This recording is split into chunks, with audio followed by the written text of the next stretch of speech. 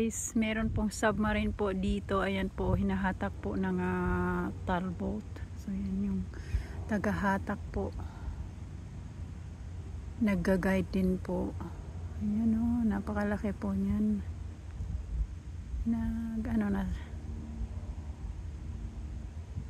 Ayan o. Ayan na po yung submarine.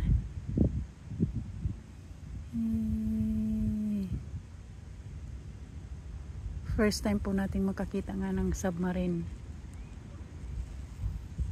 Ayan o. First time po nating makakita ng submarine na yan.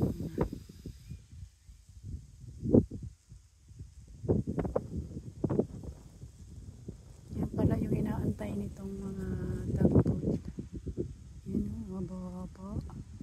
Yung kulay black na po yan. Yan po yung submarine. We have a submarine base in St. Mary's. Is that where it's headed, you think? Yes, sir. That's where they go. Yeah. They come through here. Actually, if you go... May nakagaid po sa kanya ng mga ship, cargo ship. I'm sure you can see it better there.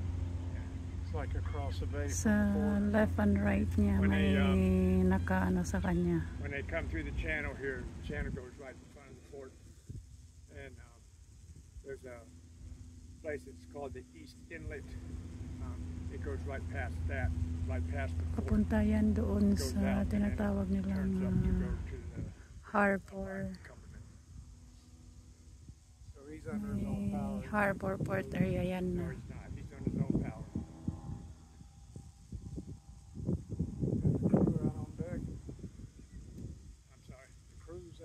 It looks like it, yeah.